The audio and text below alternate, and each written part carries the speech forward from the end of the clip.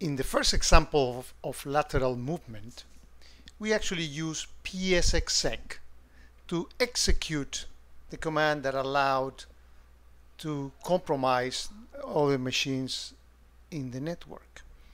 We're going to do another attack that actually does not use svchost, just plain PowerShell, which is in every Windows machine. So we're going to start. We have here the Kali system, and we have it set up on, as before, exit on session false and exploit -j to do multiple takeovers. And we're going to start by actually running this malicious file, mylove.exe, as an admin. We have shown before that we can start without being admin, and we can escalate privileges. And we have our first session open. Now, we're actually going to interact into that session.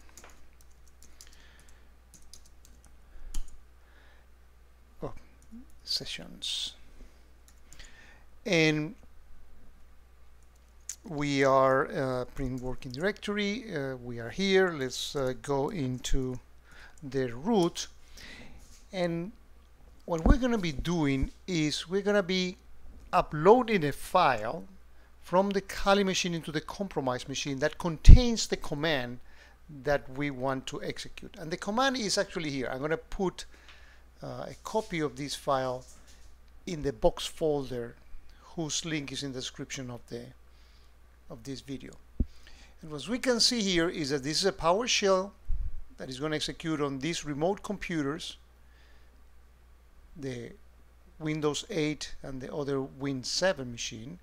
That's the user ID and password that we got with the Mimikat attack. That is a common account on both machines. And let's go to the the most important part in here, which is we're actually going to dynamically download from the Kali machine, the 124, the mylove.exe, and we're going to execute it. In order for this attack to work, I had to put the command into a file to avoid problems on the actual execution with encoding and stuff like that. We can actually, let me actually open another terminal here in Kali, and if we cat the mybat.bat file, this is the same statement that you just saw before, but put into a file. What we're going to be doing next is actually upload the mybat.bat file into the root of that directory. And we're also going to execute that file by issuing this command. We basically execute the file mybat.bat and actually execute it hidden to avoid detection. So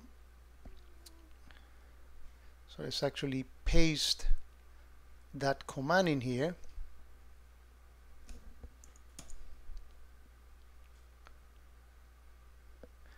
And we see how here's the first session on the Win 8 machine, successful, and here is on the Win 7 machine as well.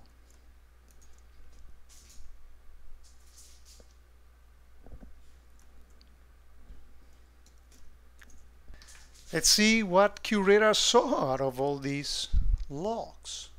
We notice that the most important event is really this one that's actually notice that we have only showing events that are associated with an offense, and this is the most significant, the newest that we have been seeing, which is detected a remotely execute process over multiple hosts, which is precisely what happened.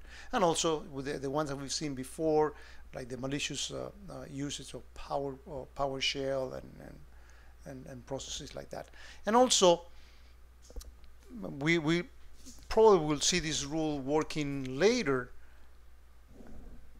There's also a reference set that Mutaz also created called compromise host, and if we open that one, we see that it really indicates that the machine 204 was actually compromised.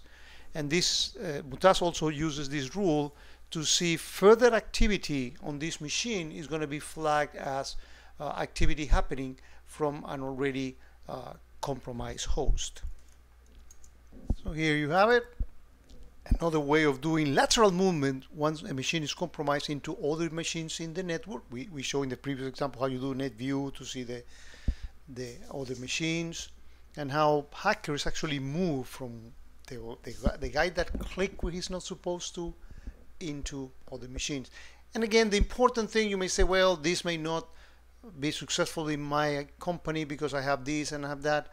And that's perfectly fine, but what we should get, the final message in here is not whether this specific attack will work on your enterprise. It's actually that you really want to have the capability of detecting these type of activities, because these attacks may vary in nature, but they're going to be sharing many of these common tricks that the bad guys used.